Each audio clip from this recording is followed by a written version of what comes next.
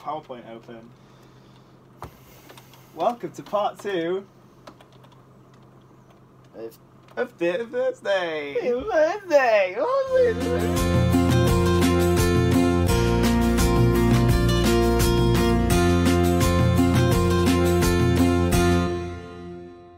Yeah, so obviously in the last part we had nasty arguments.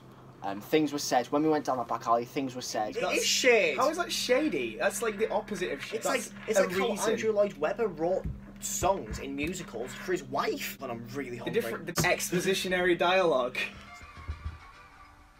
Exactly. It was written. The main part was Anthony Ramos. When we went down that back alley, things were said, but we kissed him. We made up. We made up. Things were said.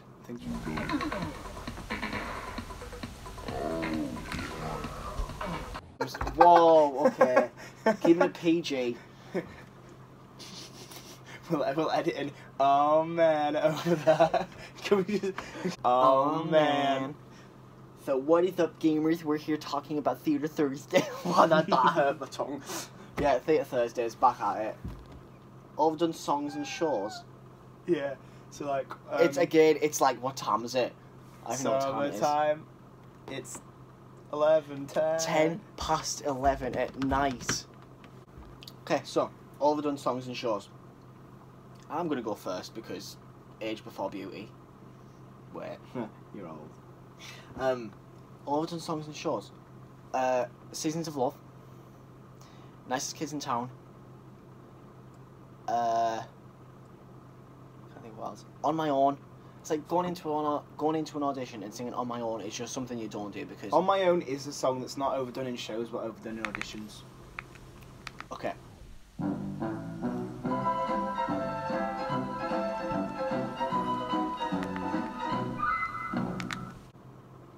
Do you agree? Yeah. Because I've seen it done like once in a show that wasn't actually Les Mis. Like in one cabaret ever. Actually, I think I'm gonna go out. This is gonna go out on a limb and say that She Used to Be Mine is this generation's On My Own. Audition wise, at least. Audition wise. No one can. Waitress, I love you. I'm sorry, but it's true. Okay. Shows, overdone shows. Grease. Just why? The film's good enough. Alright. I do love the film. I'm not saying I don't like it. Yeah. I'm just saying I like overdone. Grease. I like it. It's just overdone. Okay. Overdone songs and shows. Why talking to the cat? Am I on the camera? No, I'm here. Talking to the camera. I'm addressing the audience. There's more people there than there is there. We have another bamboozled moment, are we? Bum bum bum. So yeah, overdone songs. 90% of Les Mis. Yeah. Like the problem isn't Les Mis. The problem is People, the songs. Because it's easy. It's like not even that it's easy because like One Day More is not an easy song to pull off. Only if you're an amateur. Not an easy song to do well. Not an easy song to do well. There we go. It's an easy song to do, but not an easy song to do well. Like the problem is there's a lot of poorly done Les Mis floating around, and it's just like, yeah, like why are you? Have you seen the sorry to interrupt, but have you seen the performance of One Day More where the guy that's playing Marius sounds like Rod from Avenue Q? It's like, I did not live until today. It's so bad. I have not seen that. It's like Illegal Heathers, but oh my God. Illegal Heathers. Illegal Heathers. We don't talk about Illegal Heathers, so get on all fours. That's right, get on all fours. I have nightmares about that show. It's a beautiful friggin' day. Beautiful. I agree about Grease. Also, I wanted to say Bugsy Malone, but that's not what I was thinking of. Guys and Dolls?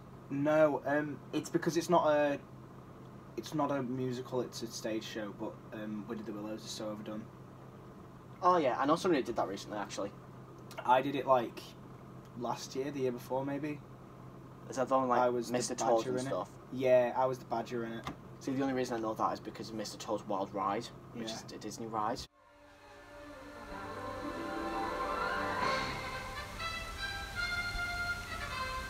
Right over overdone, but that's obviously a stage show. Like, a lot of musicals now, like, I would say also Hamilton's very overdone, but it's only overdone in terms of individual songs because no one can get the rights to it.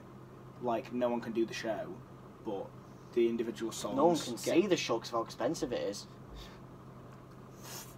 Even though I've seen it twice. And I've seen it zero times. Just putting that out there. Right. Yeah, so Grease. Yeah, Grease.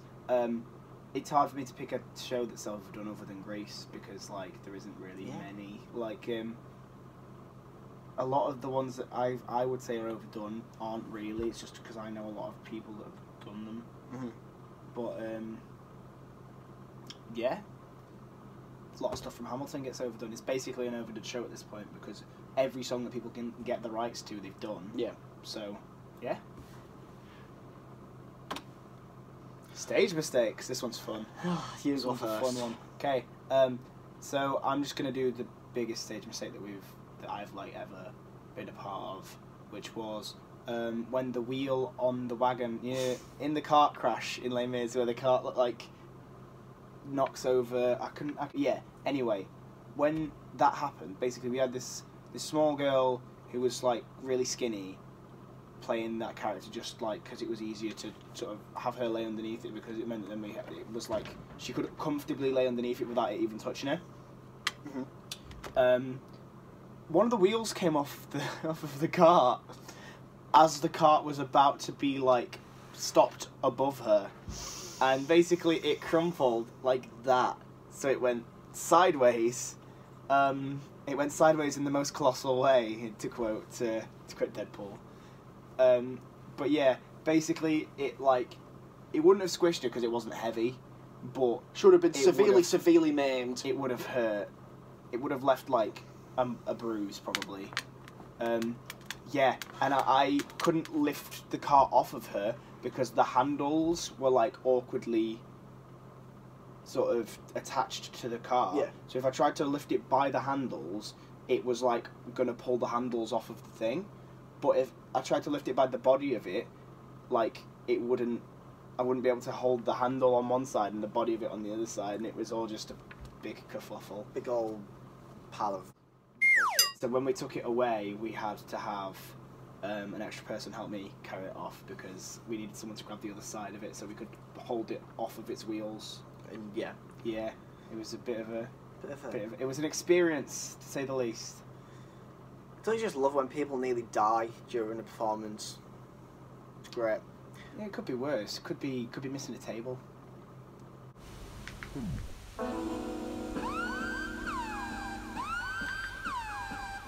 a table for a song for like a solid couple of minutes. We have to like improvise and find another table. Do you want to talk about that, Ryan? Yeah. I bet that wasn't the one you were going to go for. No, it wasn't. It's what you've been... What Jack is talking about is during a performance... What was it Jenna was singing? I'm breaking down some falsettos. She had two tables. Expositionary dialogue. With different things in each. There was an iron on one, there was a knife on the other. And... A knife. Can we cut the pop culture references because I don't need that at 11:10 at night. It's not what I need.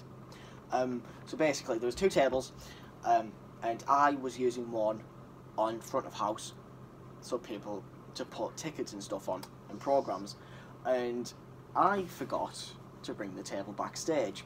So Jenna's about to go on and go do I'm breaking down, and there's only one table. Bear in mind who was helping out with the set and who was not informed that we were missing a table until I figured out that we were missing a table. So I was like, Ryan, where's the other table?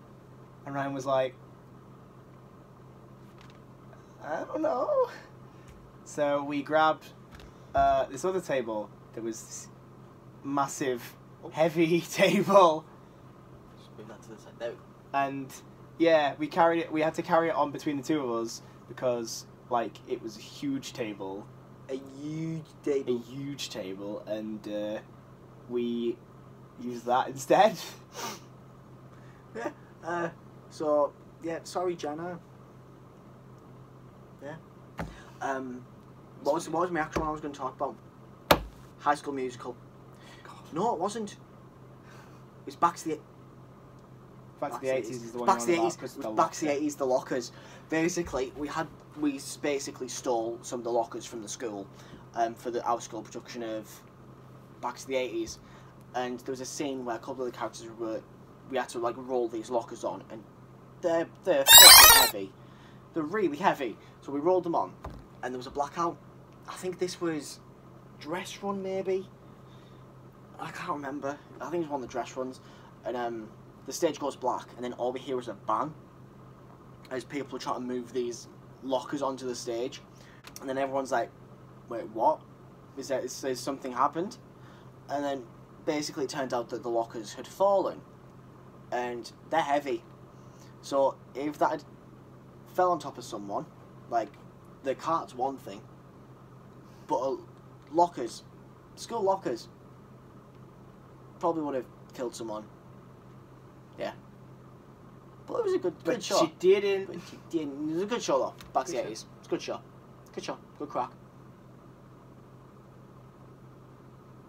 Why are you expecting me to say something else? Can I go first? Favourite underrated musical? Spider-Man Turn Off the Dark. It doesn't get the love it deserves. People trashing it because of all the behind the scenes with actors getting injured. But no offence.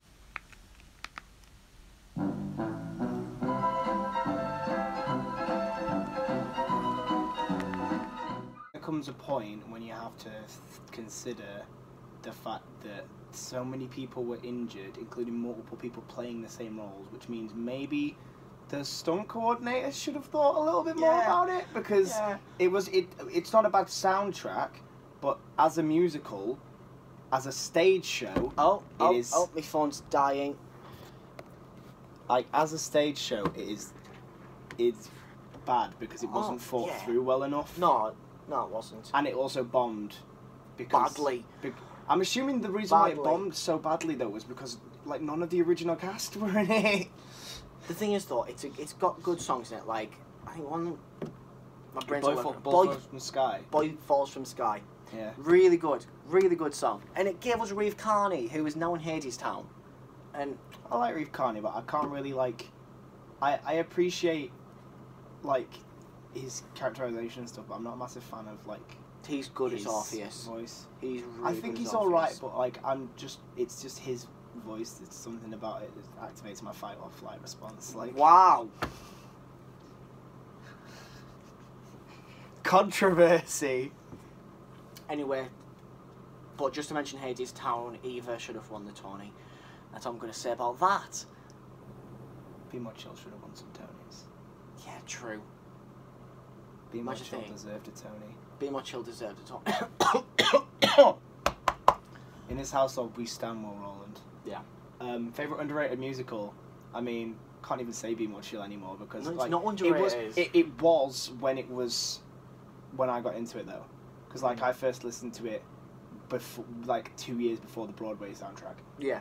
When it had literally just gotten popular, because obviously the soundtrack was released in 2015, and then it started getting popular on like Tumblr in like 2016 and YouTube, because people did like animations of Michael in the bathroom and stuff. And one of my friends really liked the musical, but I didn't know she liked the musical until after I had listened to it. Yeah.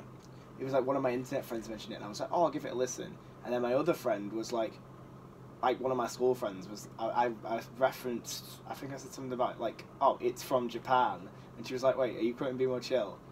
And that just became like a whole thing, and I was like, oh my god, someone else has actually heard of this thing. And then like years down the line now, it's gone to Broadway, and it's like it was on Broadway, and it did so well, and it was just, it got nominated for a Tony. Yeah. It'd get nominated for a Tony. Okay, but underrated right now. What musical do you think is underrated in this very minute? Don't dare say Tootsie. I'll slap you. I don't even know. I don't slap even you. know what Tootsie is. I'm getting into that. Broadway stands. The only if you know, you know. The thing is, I don't know what musicals are even underrated, because I would say Beetlejuice, but I know a lot of people who do like Beetlejuice. It just didn't receive like as much critical praise as a lot of other stuff recently. Hades Town. I'm shamelessly. The problem was it's been an amazing year for musicals. Yeah, and that means apart from Tootsie, stuff like Be More Chill has been like pipped to the post by like Hades Town, because Hades Town's amazing, but like it shouldn't have. It was like how Hamilton stole all the Tonys from everything else on its year in the Tonys, because it just kind of crushed everything. Same with Dear Evan Hansen. I can put one out there. Lightning Thief. Oh yeah, I guess, but it's going to Broadway, so I feel like it's going to get the Be More Chill treatment and become really popular. Yeah. Because it has like its big fandom on Tumblr, the same as Dear Evan Hansen, same as Be More Chill did. Yeah, the thing is, I think you can tell I love Greek mythology. Yeah. Like Hades Town and Lightning Thief. Just so good. Lightning Thief is really good, I enjoy it. I don't know how I'm going to feel about it being an entirely new cast, because obviously when Be More Chill... Yeah, it is. No, it's not. Yeah, it is, it's entirely recast. The whole cast has changed, yeah. Everything is different with the whole cast. No, I think as far as I'm aware. The guy playing Percy's staying on. The girl playing Annabeth is staying on. I swear I got told the entire cast was getting changed. No, they're staying on. I know they are for definite, because obviously Chris is just he basically runs the Lightning Thief TikTok channel. Still, it's going to be weird not having George Salazar in it, first of all, because like he's like how I found out about it. So. Oh, man. Yeah, it's going to be weird not seeing him in it. It's going to be one that it's going to date this video, definitely, because like a couple of months down the line, everyone's going to be like, "Oh my god, Lightning Thief!" But yeah.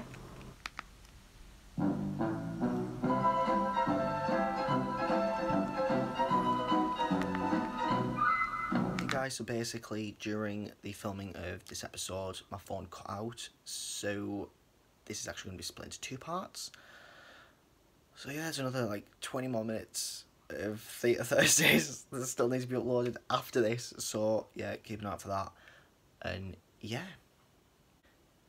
there'll be more videos coming up about what's coming up in the next few weeks / months / the next year for me. So that's going to be cool. So yeah, keep an eye out for that. And see you in part 3.